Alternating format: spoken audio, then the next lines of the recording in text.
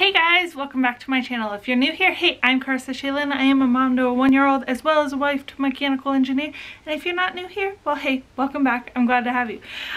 In today's video, I watch a lot of cleaning channels, and a lot of them have been like saying like, oh, I don't know how to fold a fitted sheet, like this is just one thing that I just can't do, da da da. So I was a maid at one point for 4 years of my life right out of high school. So one of the things that I did was learn how to fold sheets because we kept our fitted sheets on property at the hotel that I worked at. So that was one thing that we needed to know. So I have a fitted sheet here, and I figured I'd do a really quick tutorial on how to fold a sheet.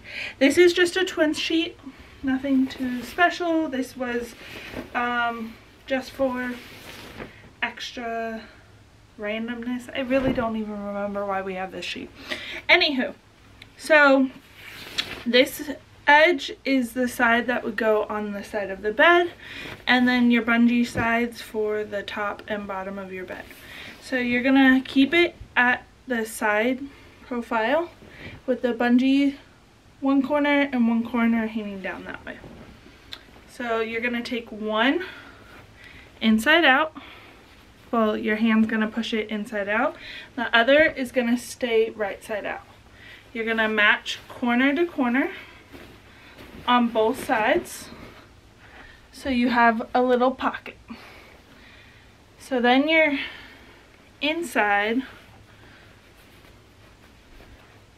gonna be able to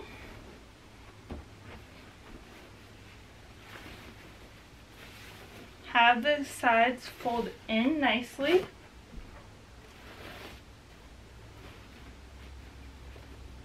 So it will be easier to fold. So when you fold it forwards,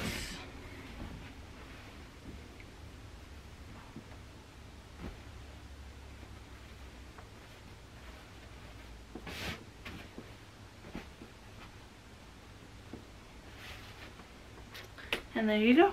You have a perfectly folded sheet. You wouldn't even know the difference. And that's that. And I hope you guys enjoy. If you like today's video and you like this little tutorial, give it a thumbs up. If you did not know how to fold a fitted sheet and you learned something today, leave a comment down below. I'm really excited just to give this short little bonus Monday video.